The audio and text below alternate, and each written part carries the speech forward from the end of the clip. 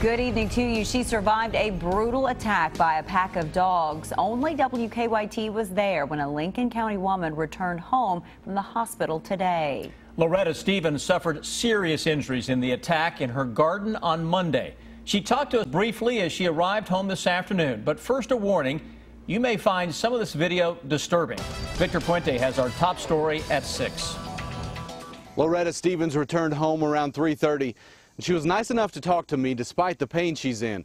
Our interview only lasted a few seconds as she thanked the people who've been taking care of her since she was attacked by a pack of dogs Monday morning. The wounds on Stevens' legs and shoulders are minor compared to the injuries to her arms. Her daughter showed me a picture from the hospital, and you could see her muscles and chunks of skin that had been torn away. Stevens told me her attorney asked her not to speak about the attack, but she did want to thank the people who had helped her.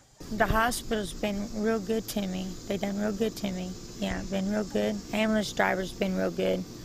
Everybody's been real good to me. Yeah, I appreciate everybody's help. Lincoln County Sheriff Kurt Folger says the dogs that attacked Stevens were owned by Christopher Pope and were being kept behind a nearby home that no one was living at. Pope is charged with harboring a vicious animal and animal cruelty. Stevens' mother showed me the path she crawled back to her home after that attack. 6 of those dogs are now at the Lincoln County Animal Shelter. A 7th was shot and killed. Stevens says she has several more surgeries planned, including skin grafts. Hurt real bad. Hurt real bad. I need to go in and lay down. I hurt real bad. My mom's taking care of me. Christopher Pope bonded out of the Lincoln County Jail earlier today. It's possible he may face more charges in Boyle County for a separate group of dogs that police found in a home that has since been condemned. In Lincoln County, Victor Puente, WKYT.